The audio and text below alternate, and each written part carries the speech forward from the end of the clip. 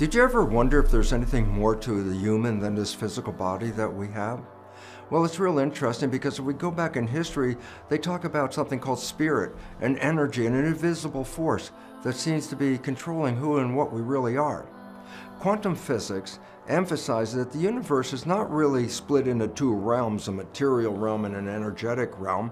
Quantum physics reveals that everything is made out of energy.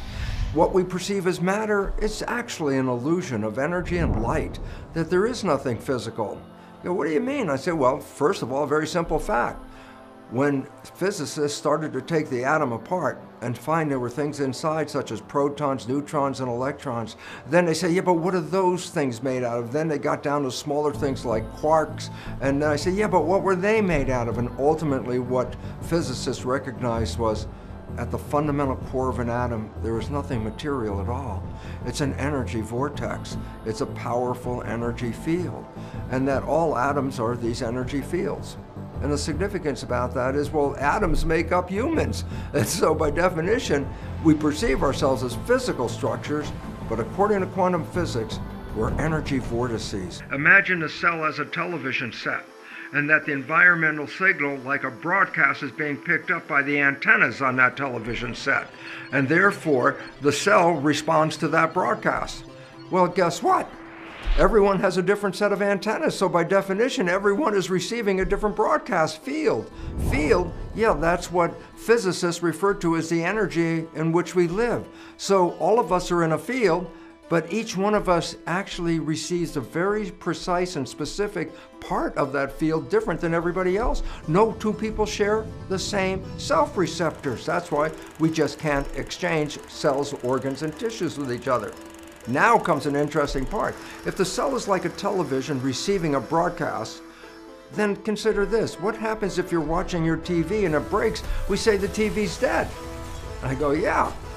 But now the question is this, yes, the TV just died, but is the broadcast still there that I was watching? The answer, of course it's still there. The television's gone, the broadcast is present. I say, how would you know? Well, one way of knowing, get another TV set, plug it in, turn it on, and tune it to the right station, and the show is back on air. Well, this would apply directly to humans as well. I have an identity due to a set of receptors receiving an environmental signal. If I die, I have no more reception, and therefore my broadcast exists, but there's no TV to express it. If an embryo shows up in the future with the same set of self-receptors that I have, well then guess what?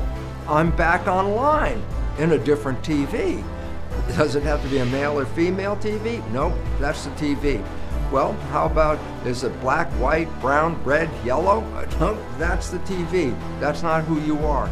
You are the broadcast. And lastly, it's important to note that the character that you express in this life is actually sent back to your source, because your brain is not keeping your consciousness in your head, because magnetoencephalographs, unlike electroencephalographs, magnetoencephalographs read your brain function, but the probes don't even touch your head. There's a very important concept right here. Your thoughts are not contained in your head. They're broadcast into the field. And as Einstein emphasized, the field is the sole governing agency of the particle, matter. And then we put all of this together and says, your biology is an expression of this matter, but it's actually shaped by the field, a field that exists whether you're here or not. And then all of a sudden, the ancient story of spirituality now conforms to the modern day science of quantum physics.